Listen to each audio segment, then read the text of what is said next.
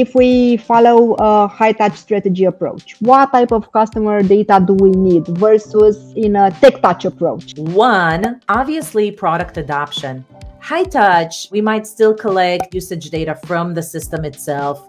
So usage trends, key features, all of that. If I have a pure digital touch and it's like a product, usually I would just basically track what features they're using in the system. We'll actually have specific things like how many users and what is the utilization percentage.